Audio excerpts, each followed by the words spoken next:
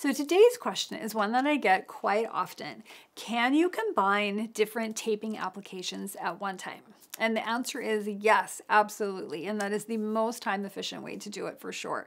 However, there is a certain order, and the order is really important as to how you apply those different applications. So for instance, if you have maybe some deeper nasolabial lines and we want to combine the cheek lift with the nasolabial taping, it's important that you put the cheek taping on first. The reason for that is you want to do the lifting first, and then you would apply the nasolabial tape on top of it.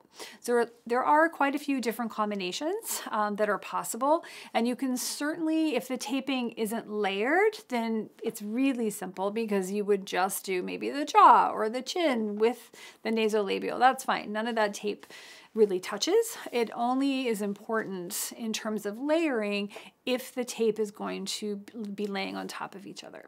So hopefully this was helpful, and if you have any other comments or additional questions on specific combinations, please let us know, and you can just drop those in the comments below. So keep an eye out for any future videos, as well as more of these short Q&As. Hopefully they're helpful for you. If you want to be alerted to anything that we're posting, you can certainly subscribe, and we would appreciate that. Have a good day.